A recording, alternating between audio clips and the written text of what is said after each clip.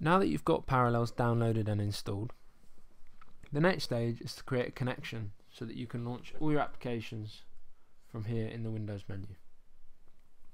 So first of all, open up Parallels Client and select File and New Connection.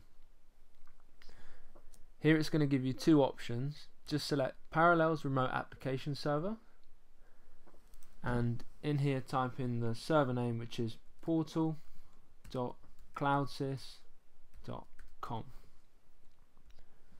Now give it a friendly name so that if you've got multiple connections you're able to see which is which.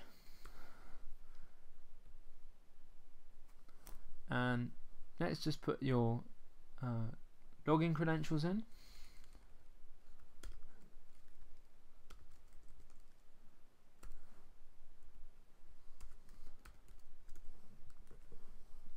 And unselect save password just so that other users can't access your area easily.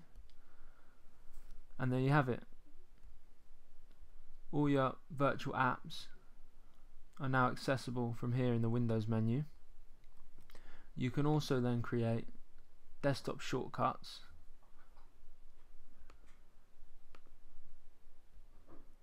like so they show up here for a really local and familiar feel.